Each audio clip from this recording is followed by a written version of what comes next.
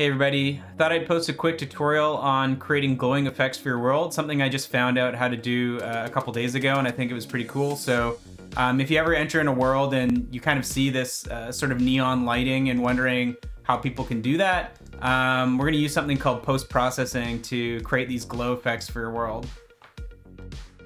Alright, so I just have a couple like neon bars set up on my map.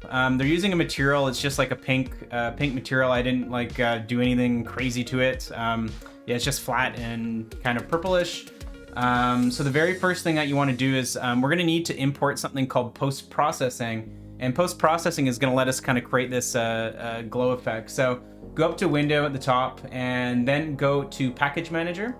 And then in Package Manager, search for something called post-processing. It should pop up. I already have it installed, so it's asking me to update, but you should see an install button. So after you install that package, escape out of this. Go to your main scene camera that's in the scene. You're gonna add a component called a post-process layer. And this layer is basically going to set up this sort of glow effect in our scene. So make sure that you click this to make sure that the main camera is added in this field. Second thing, it's complaining that a layer is not set. So in VRChat, we have a few layers, and for post-processing effects, I recommend using the water layer because there's really, nothing really gets rendered on this layer. So click water, and basically this is saying every kind of object on this layer is going to be affected by this kind of visual effect. So we're going to select water.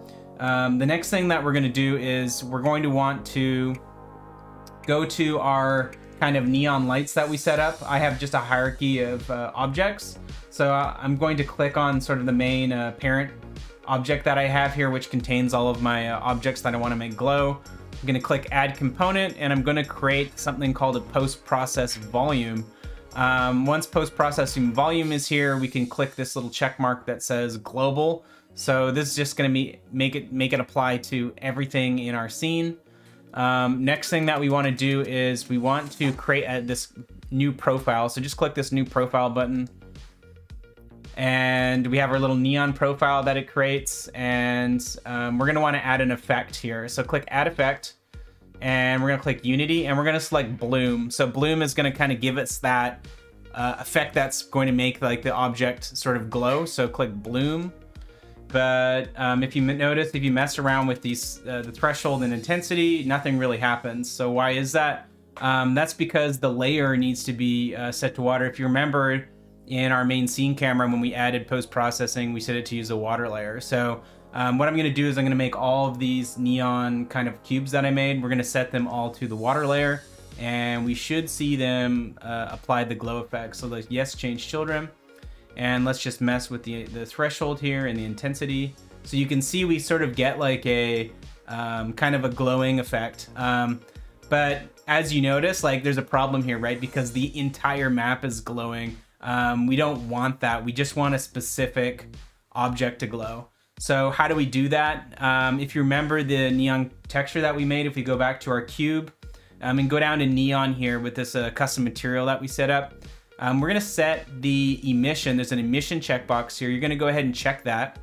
And what emission is gonna do is it's gonna add like a little bit more light to these objects. So when the bloom filter is applied to the scene, these objects will emit more light, and and if the bloom filter is at a certain intensity, it will only show these sort of this neon lighting in our map. So I'll just show you my settings for the emission colors that I set up.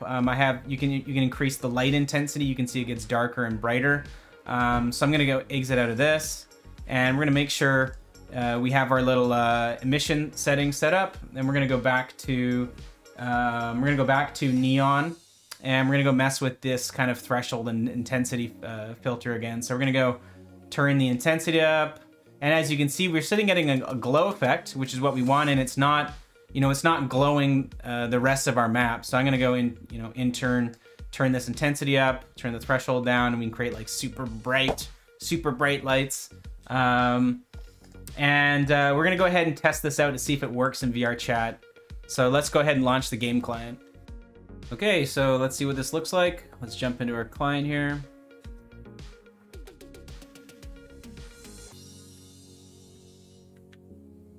So as you can see, objects are now glowing. We have neon lighting. There's one thing that usually is a problem when you're messing with the bloom filter, is that you can see that my character is kind of also kind of picking up the bloom effect as well. So if I go to my settings menu, you can see how my avatar is kind of shiny, and you know, you don't want that. You know those worlds that you go to and like everything is blurry. You just want a specific object that's glowing. So what we can do is we can go back to Unity.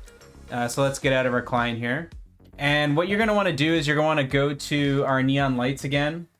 And let's just go select the neon material again, go back to the emission, and just lower the intensity of actually increase the intensity. And then go back to where we set up the bloom intensity here. And what we're going to do is we're going to lower the intensity of this filter that we have here. And what this is going to do is we're just making our lights emit more light. So other objects in the scene are not going to sort of pick up that bloom effect. So we're not going to be, you know, we're not going to look all shiny and stuff like that. It'll just be these neon lights. If you're having a problem with that, again, go to the emissions, increase the intensity on the emission material, and then kind of lower the intensity here in the bloom filter, and that should fix it. And that's all there is to it. And you can pretty much create like glowing things now, and yeah, go after it and get world building, make some cool stuff.